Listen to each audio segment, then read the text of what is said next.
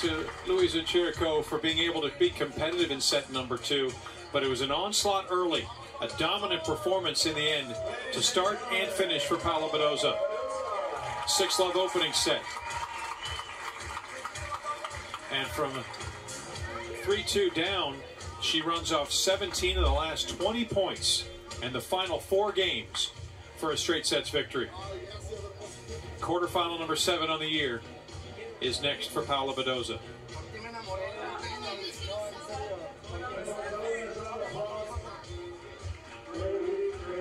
That's a sturdy effort from Badosa. She'll be all smiles now for Chirico. Good effort to come through qualifying. Picked up the quality win against Risk Armitage. But today, again, this matchup on paper is overwhelmingly decisive in favor of Badosa. And it appears to be, from start to finish, as much. Dropped 3 games in their first encounter in Wimbledon earlier this year. Drops 3 games. Pick up her win in the debut at the San Diego Open for the Spaniard.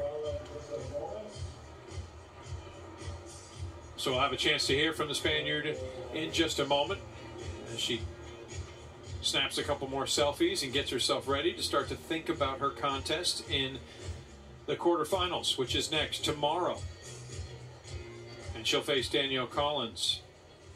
Talk more about that match in a moment as we wait to hear what Paula thought of her performance tonight. A nice round of applause for our winner tonight, your number 2 seed, Paula Badosa.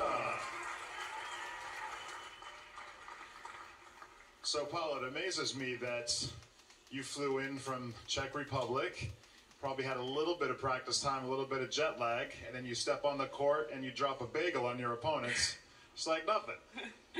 How did you feel coming in? Obviously, you're very comfortable, but an excellent performance tonight to propel you into the quarterfinals. Thank you. Well, I think it's coming to California and starting to play well, to be honest. I love playing here.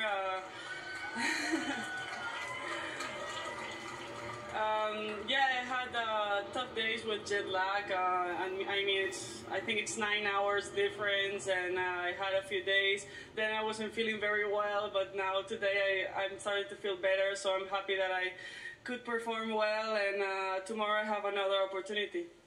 You do tomorrow with Danielle Collins. You both reached a career high in 2022, so you're both playing great, but as I understand, you've never played each other. Your expectations for that match based on what you know about Danielle and her game? Yeah, I mean, I love her game. I've watched her a lot. We practice sometimes, so yeah, she's so aggressive. She's playing amazing. These matches that I saw her, it's unbelievable. She's going so aggressive every shot, so I expect a very tough one. But I like this kind of matches, and I hope we both put a good performance, and you guys can enjoy it.